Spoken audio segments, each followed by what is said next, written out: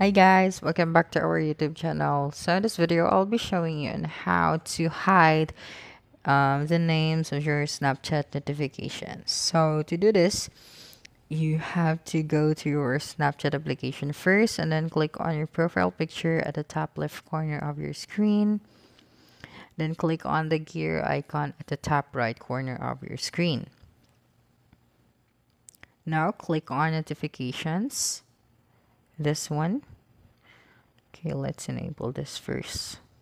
Right after clicking on the notification, you can see this here, so you can just unmark your mentions, friend suggestions, and even your stories from friends or anything that could be one of the factors. So we can also go to our phone settings and then click on notifications, then look for your Snapchat applications from here.